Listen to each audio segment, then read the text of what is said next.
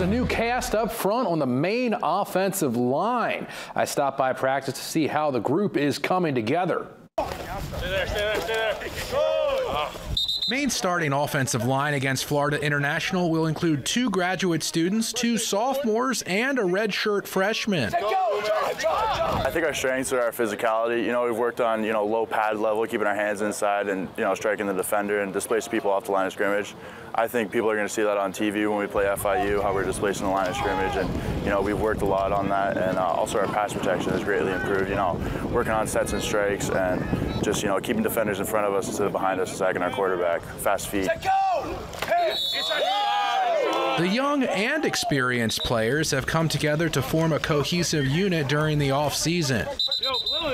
It's been a great time, to be honest. We do everything together. We hang out, we eat lunch with each other, we hang out in the dorm rooms after practice, at night. Everyone just loves being around each other. It's been rewarding to see them work hard, come out here and be diligent every day. Coach Bukar's done a great job with these guys and getting them ready to play and getting that attitude where it needs to be. And that is, these are tough guys who are ready to compete for the entirety of a game. The Black Bears will look to control the line of scrimmage against the Panthers. They say defense wins championships, but at the end of the day, if the offensive line is just dominating, that offense is moving the ball like crazy.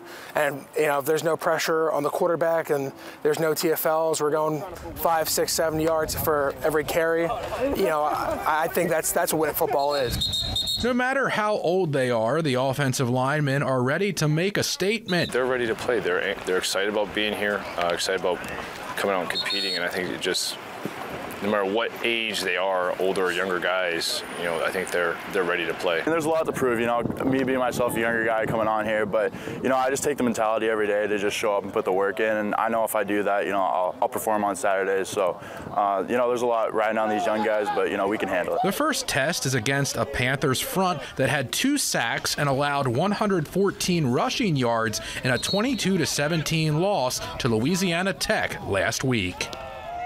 Saturday's game between Maine and FIU is at 6:30 p.m. on ESPN+. Black